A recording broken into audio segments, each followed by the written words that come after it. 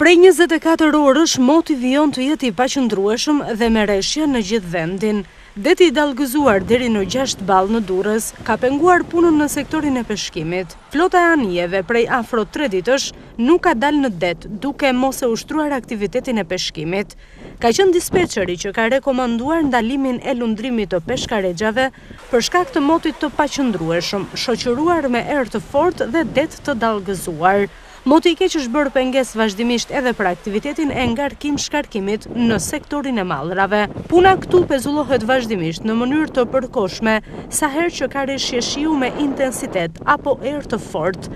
Anijet tregtare si dhe tragetet e linjave, sipas kapitenerisë, nuk janë penalizuar nga moti i keq, duke vijuar aktivitetin e planifikuar, pavarësisht vështirësive në lundrim.